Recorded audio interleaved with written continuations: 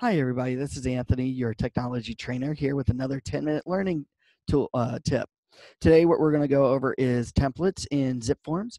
What we're going to do is actually create a template. For those of you who don't know what a template is, very simply, a template is a tool in zipForms that allows you to compile a list of forms needed for your generic transactions. And what's really nice about a template is that you can put some generic information like your name, your company, and some basic terms that you always try to negotiate for a type of client. And what's nice about a template is that you can apply it to multiple transactions.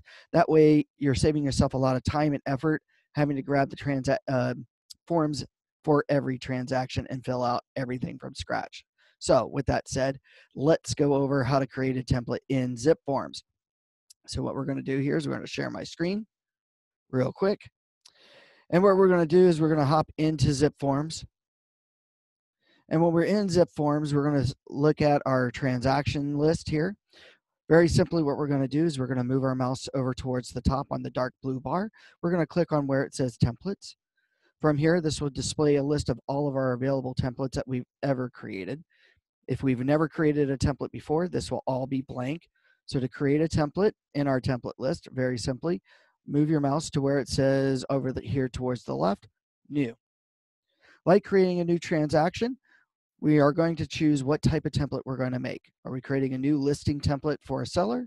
Are we creating a new offer template for a buyer? Are we creating a new lease template for a tenant? Or are we creating a new lease listing for a landlord? Say, as an example, I represent a lot of buyers in my transactional life. I'm going to come over here to where it says new purchase offer template. I'm going to click on it. Now, when it comes to naming the template, we're going to name it not client or transaction specific or address specific like we would a transaction. What we're now going to do is we're going to name the template client property generic. So in this case, maybe I'm going to name my template purchase. Or maybe you want to name your template buyer. Or maybe you want to call this a standard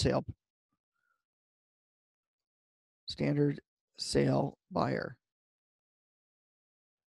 Whatever you want or whatever you need. Here we're going to choose the category, residential. Down below where it says auto apply, we're going to leave it at the choice, do not automatically apply this template. What we want to do is be in charge of over what templates get applied to what transactions, because the last thing I want is for this template to be applied to a listing transaction. So leave it at do not automatically apply. From here, we're going to hit save. When I hit save, I'm now going to be taken to the area where I can now come over towards the top right and click on all forms and start grabbing my generic forms. Now, if you're not sure exactly what forms you need for a transaction, this is where you're going to need to talk to your broker. Maybe in some cases you work in an office that gives you a list of forms required for every transaction. Get that list from your broker. Now what you can do with that list is go through these list of forms and click on or find the forms that you need to add it to your template. Once you've added your forms to your template, now simply come over and click on the form to edit your generic terms. Well, what will be some of your generic terms? Well, maybe some of our generic terms in this case will be, because this is my buyer's template, I'm going to put in my buying brokerage information.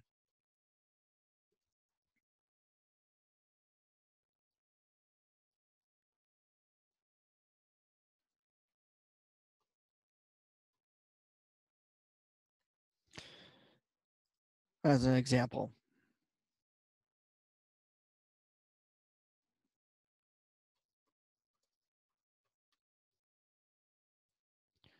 That way I don't have to keep retyping my information in each and every time.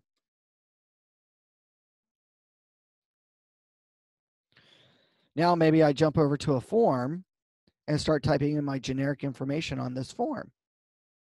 So some of my generic information is, well, geez, I might have 2 buyers that usually buy a home.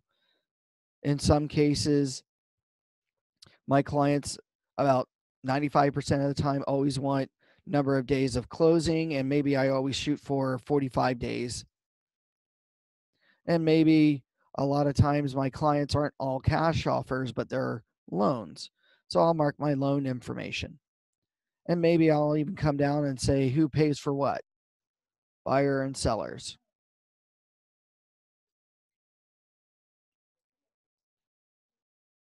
as an example. Something generic that I'm going to type in.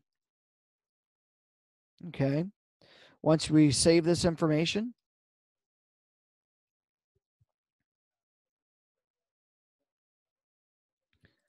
now maybe I go and create another template. This time I'm going to create a template for a seller.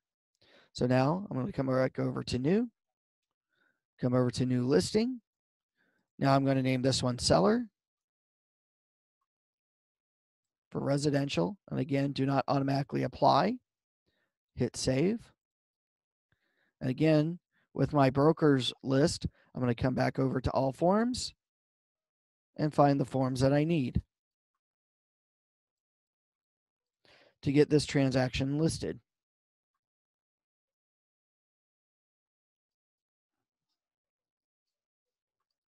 And again, go into the forms and type in my generic information. What I would recommend as an agent is that you're probably going to create at least 3 to 5 different templates depending on your business. You're at least going to create a template for a buyer, create a template for a seller, create a template for seller's disclosures. Maybe you even create a template for a tenant and create a template for a landlord. So right there, that's at least 5 templates. Now, if you're a specialist like an REO specialist or short sale or probate, maybe you create extra templates for your probate buyers and your probate sellers, or your REO sellers, or your REO buyers, or your short sale, or and both sides. Whatever you need. That way you have your list of templates. Now, at any time when we go to make a new transaction in zipForms, say for a buyer, I can now name my buyer's transaction.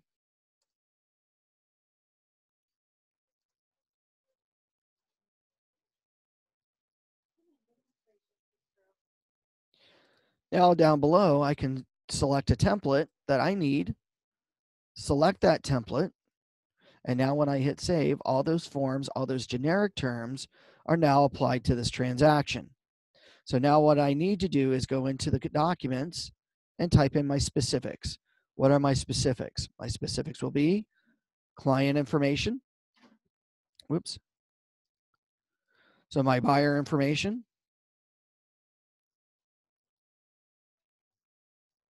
right?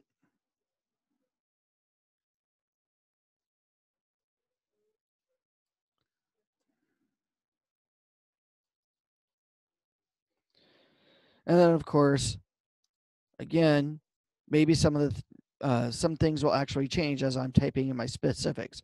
Besides client information, we've got property address information, pricing, things like that on the home that they're making an offer on. But you'll notice here quickly that I didn't have to grab the same forms and type in everything from scratch. As a matter of fact, we're going to have some things already pre-typed in, like the address, but maybe this client doesn't want to close in 45 days. They want to close on a specific date.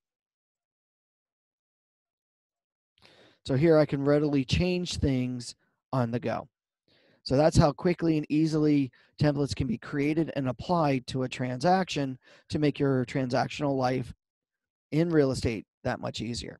If you have any questions, please feel free to always give me a call. My number is 949-586-6800, or you can feel free to email me at Tony, Tony, at ocar.org. Have a great day.